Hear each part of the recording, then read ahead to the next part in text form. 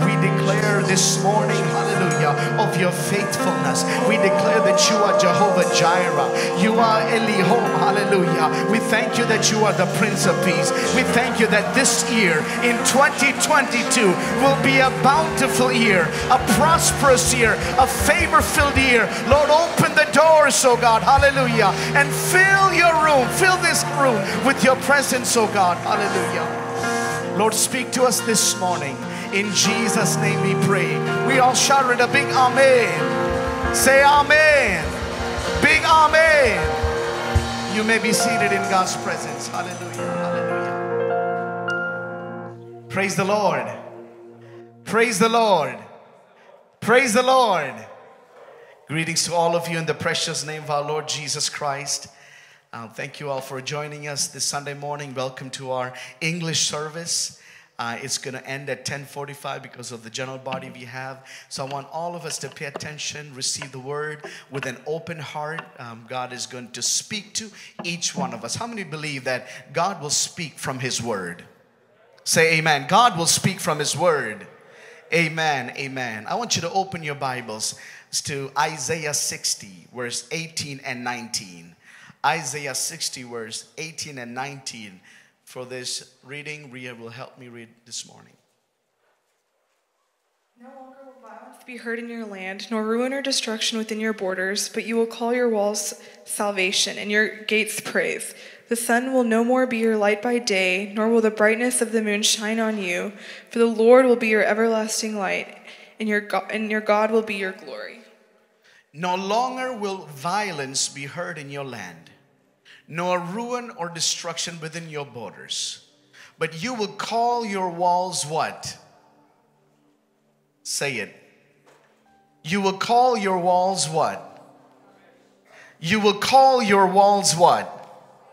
Come on, a little bit louder. You will call your walls and your gates, hallelujah, and your gates, and your gates, and it says, for the Lord will be your everlasting light, and your God will be your glory. Say this with me. And your God will be your God will be your.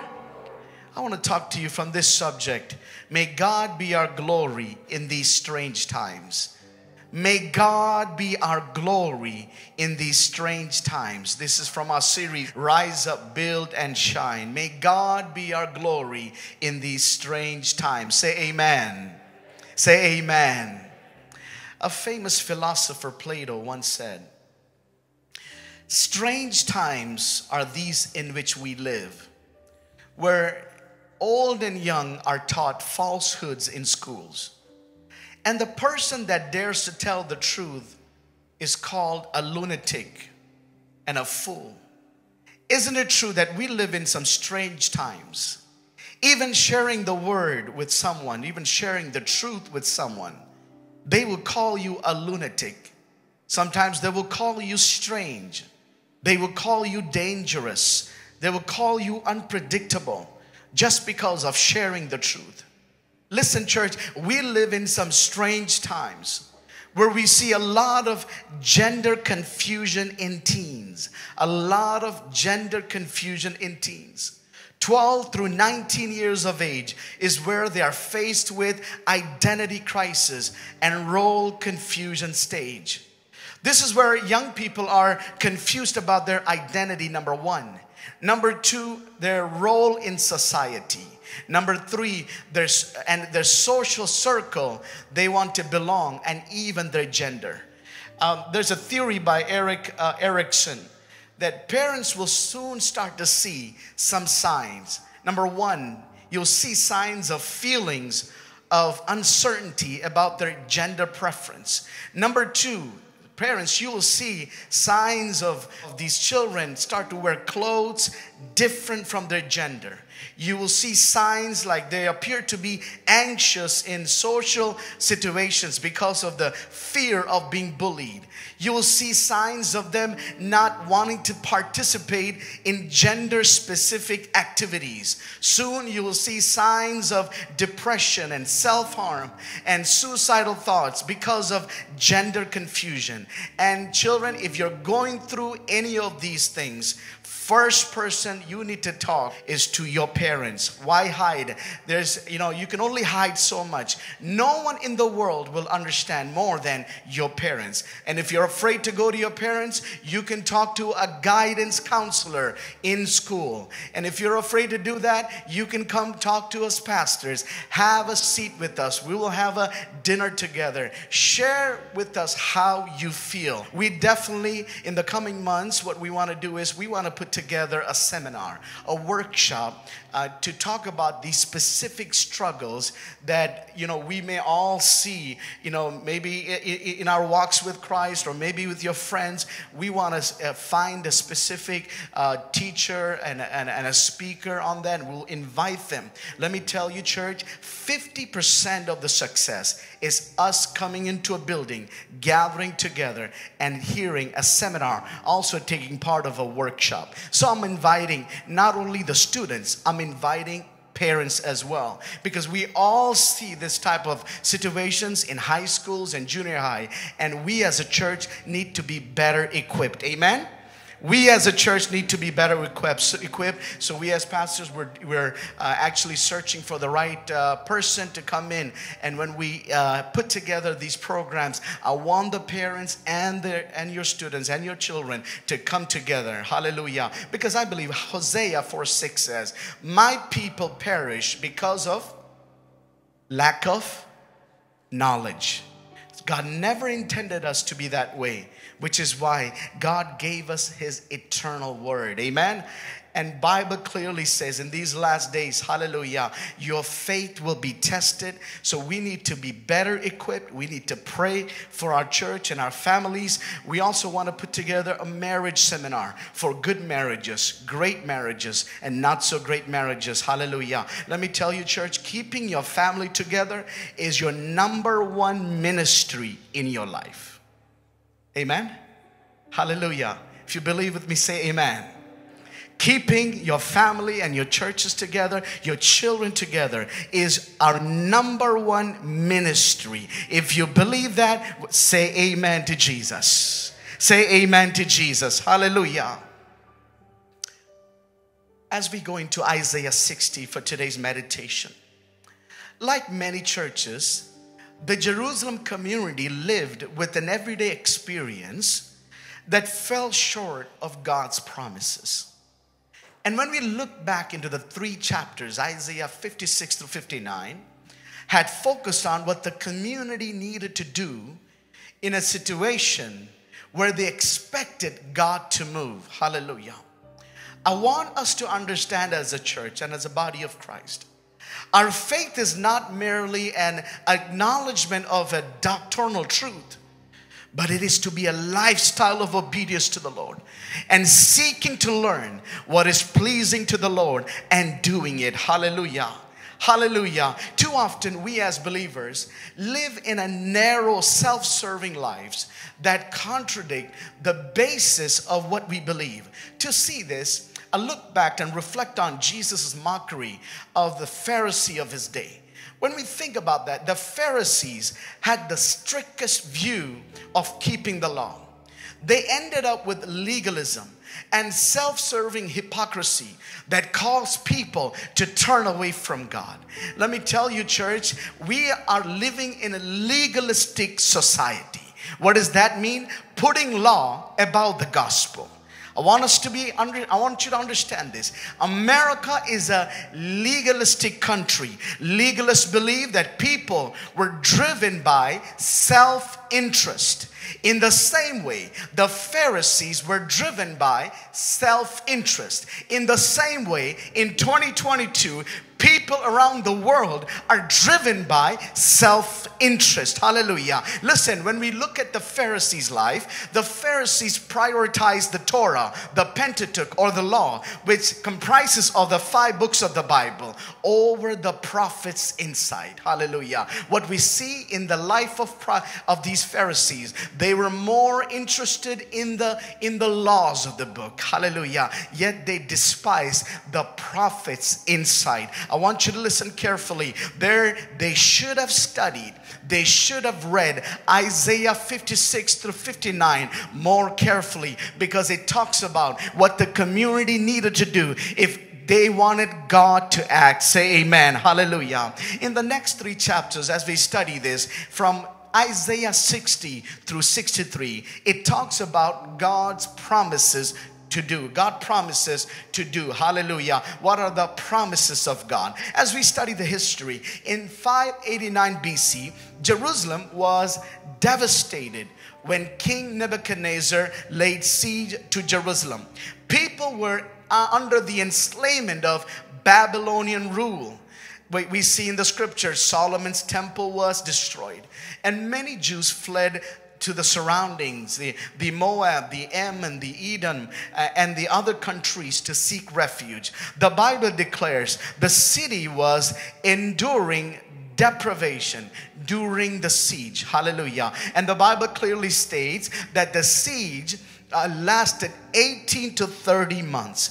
Can you tell me how many months has it been since the corona pandemic outbreak started? If we look back from December 29th all the way to this month, it's been 26 months of devastation and deaths. Hallelujah. Let me move forward. Then in Isaiah it says, in the 11th year of Zechariah's reign, King Nebuchadnezzar broke through the walls of Jerusalem. He broke through Jerusalem walls. And that's why the Isaiah prophet spoke, in the midst of such dire situation, in the midst of such dire warnings, the Holy Spirit inspired a message of hope for the people, for the future of God's holy city. Let me tell you, even in the midst of January 2022, God can inspire a message, hallelujah, to give us a hope. Hallelujah. He's not going to leave us alone during this pandemic and this devastation that is happening. How many believe that God's promises are yes and amen? Hallelujah. God's promises are yes and amen. Say hallelujah. Say hallelujah. So here, what we see is that prophet Isaiah shared a message, a prophetic message. In Isaiah 60 verse 18 says, violence shall no more be heard in your land, nor destruction or devastation within your borders. You shall call your walls salvation and your gates praise. The Hebrew word that is translated salvation is Yisha. Yisha means relief, a relief.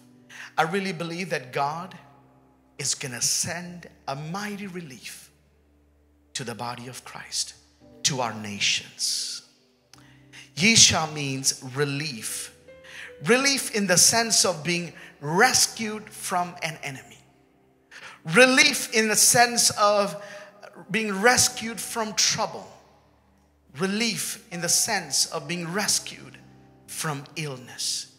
Basically, God promised that at some point in the future, through prophet Isaiah, he spoke that people would be protected not by the walls of stone and brick that people build, that people will be protected by the walls of salvation. Hallelujah.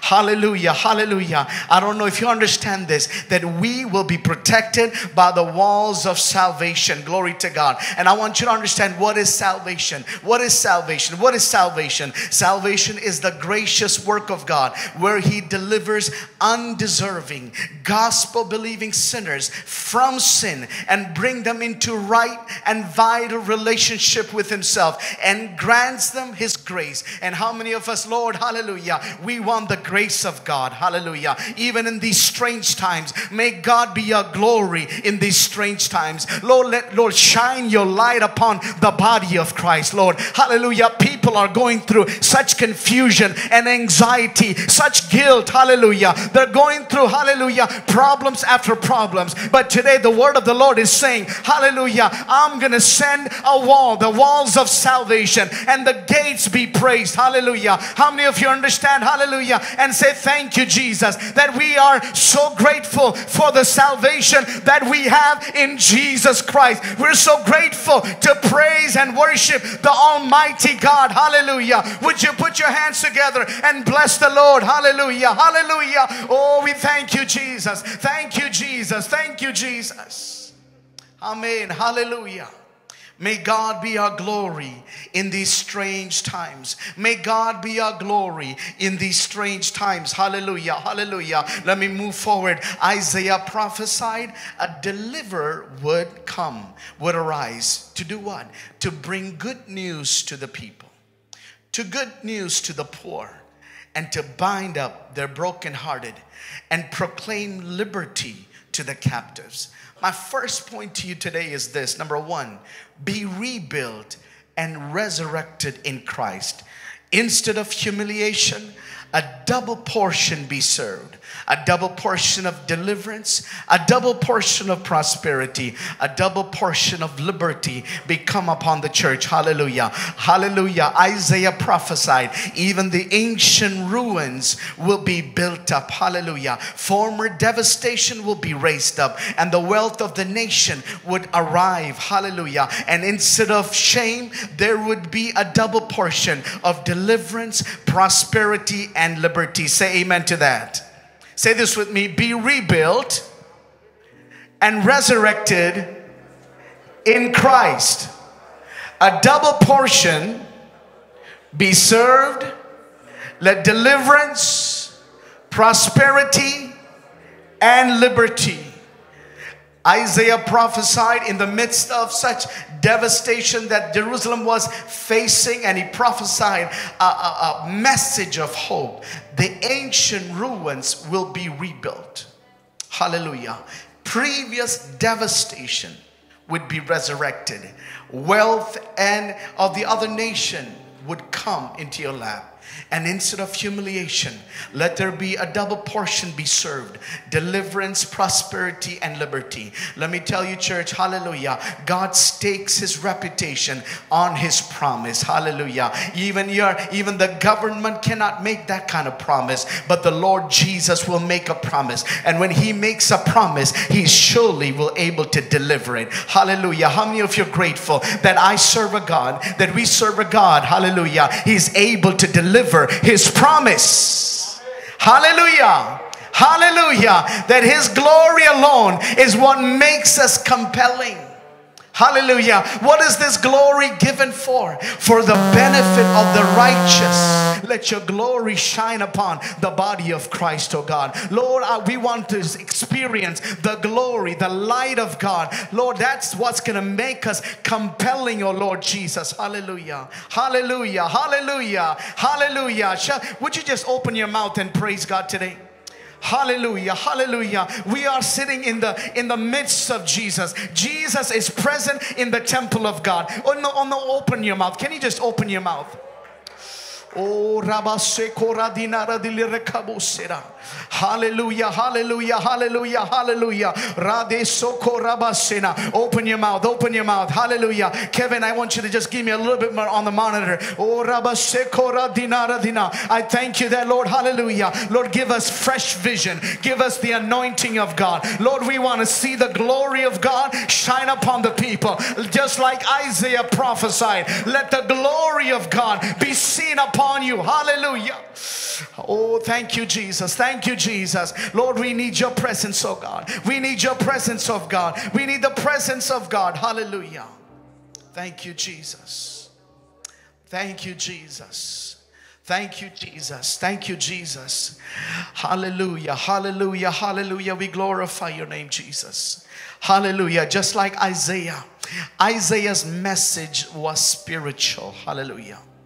The New Testament tells us that through the conversion to Christ, we have come to Mount Zion and the city of the living God, the heavenly Jerusalem, which means we have joined a spiritual culture. Church, when we are in the presence of God, I want us to understand that we are in the presence of the Almighty God. I pray that you give him your total focus. Hallelujah. Hallelujah. Even though you're hearing a message from the pastors, hallelujah, there are mysteries that the Lord is speaking to each one of you differently. The way that the message speaks to you, Gina, would be different that it would speak to Rezin. Hallelujah. So as you meditate and focus on God's word, God will begin to endow the mysteries of the gospel. Hallelujah. And every distraction will be canceled in the mighty name of Jesus. Hallelujah. I want us to understand that we are in the spiritual atmosphere. That we are, when we are in the spiritual atmosphere, I want you to catch the revelation of God. Lord, endow on us the glory of God. Hallelujah. What America needs, what churches need, is the presence of Jesus. Amen. Hallelujah. Amen. Hallelujah. Amen. Amen. Amen. So we here see that we have joined a spiritual culture. Hallelujah. And the first point that I made to you is, I want us to take a minute this year. I want to propose to our youth and young adults. I want you to fast 2 times a month. Find some time, youth and young adults, to fast and pray 2 times a month. When I was your age, I was fasting every Wednesday. That inspired, that helped me grow spiritually. Amen. So I want you to understand and take some time. Lord, I want to make a resolution that I can commit to.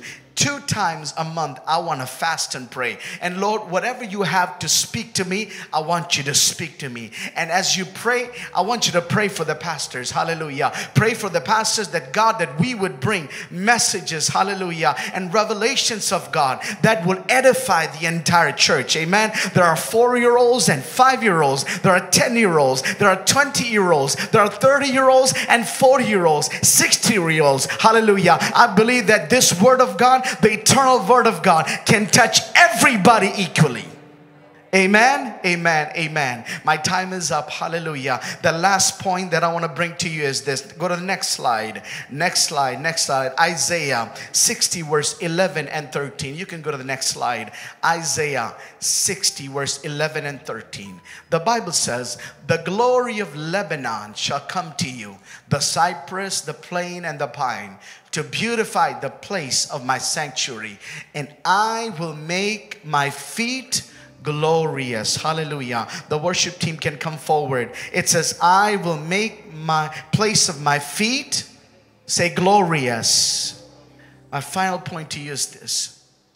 God's intention, God's plan will be met with no opposition. Instead, the magnificent things of Lebanon will come to Zion to adorn it. Hallelujah. God is making a promise to prophet Isaiah that God's intention about you, God's intention about you, God's plan about you will be met with no opposition. Say this with me, no opposition. Say this louder, no opposition. Say this with me, God's intention will be met with no opposition. Instead, the magnificent things of Lebanon will come to Zion to adorn it. May God bless you with these words. Hallelujah.